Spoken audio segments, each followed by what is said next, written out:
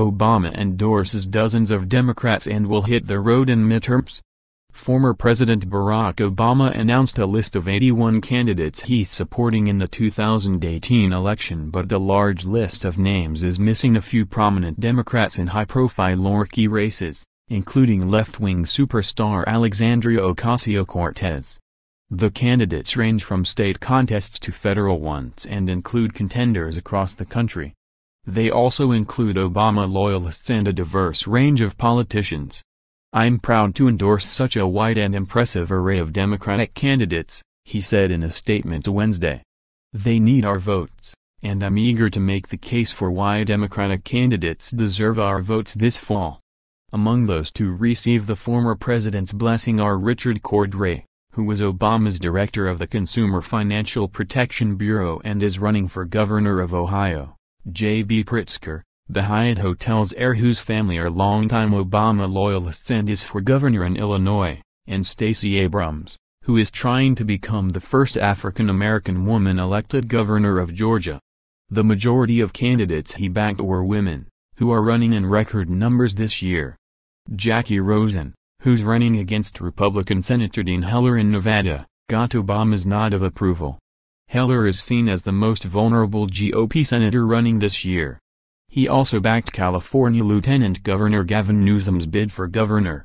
Newsom's ex-wife, Kimberly Guilfoyle, is now dating Donald Trump Jr. Other officials from his administration got the nod from Obama: Colin Allred, a former Justice Department official running for a House seat in Texas; Amar Campanayar, a former Labor Department official running against California Republican Representative Duncan Hunter; and Buffy Wicks, a former Obama campaign aide running for a California Assembly seat.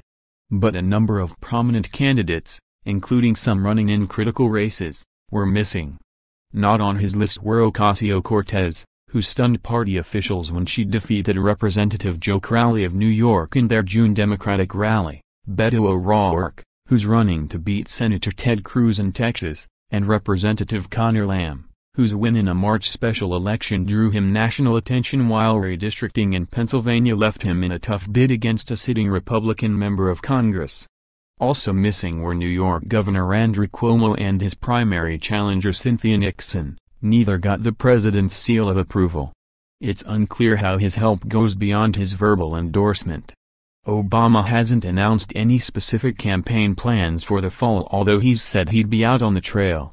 His endorsements were also strategic in who he didn't mention. He didn't formally endorse Democratic Senator Claire McCaskill of Missouri, for example, who's in a tight re-election campaign in a state President Donald Trump won.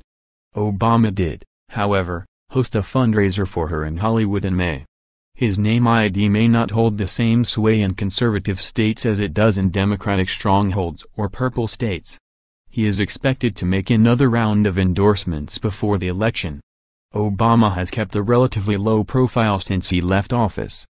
He's made a few speeches and is working on his memoir. He was spotted out in Washington, D.C. on Monday having lunch with his former Vice President Joe Biden. And he attended a Beyoncé concert with former First Lady Michelle Obama at FedEx Field outside Washington over the weekend.